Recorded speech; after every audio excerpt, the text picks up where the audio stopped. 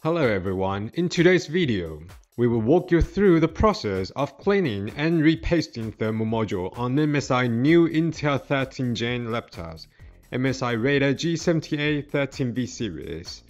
This video can be applied to general laptop thermal and fan maintenance.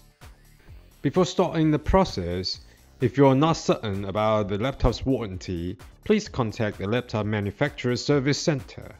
Please be aware of the responsibility for loss or damage to the laptop before any actions and ensure you have the ability to handle the process. Also, make sure you have a clean and well-lit workspace to perform the procedure.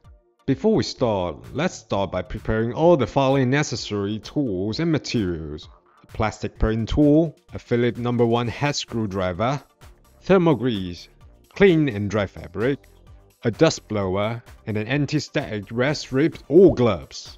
Remove the bottom cover. You can refer MSI Radar G Vector GP 13V series upgrade tutorial if you don't know how to do it.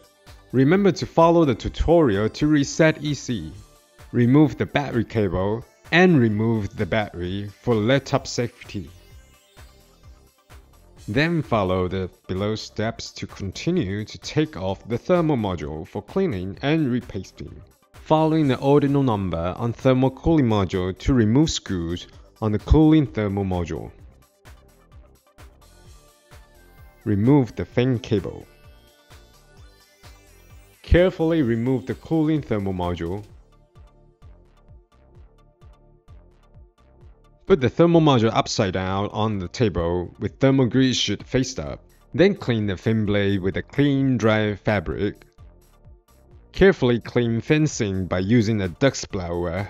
The wind cannot be too strong or too close, otherwise will be damage the fan blade. Carefully wipe with a napkin or tissue paper to remove the thermal grease on the laptop CPU, GPU, and thermal cooling module. Repaste thermal grease. It is recommended to apply thermal grease with a thickness of 0.2 mm. Once everything is cleaned and prepped, carefully place the thermal module back onto the motherboard.